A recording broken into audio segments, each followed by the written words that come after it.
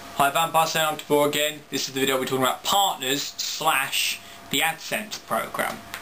Partners on YouTube are YouTubers that got to the point where their videos have got enough views that they officially can become sort of like administrators on YouTube.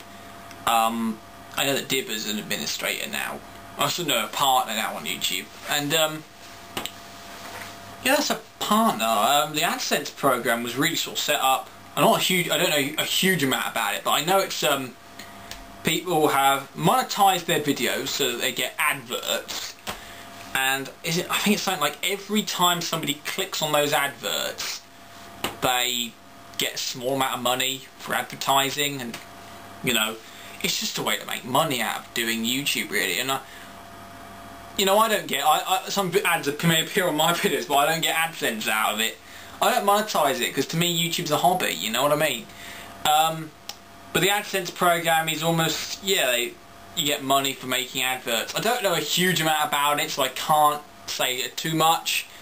But the funny thing about the partners is I know they don't have a huge amount more like power on YouTube or influence than many of the other YouTubers, many normal YouTubers that haven't got it.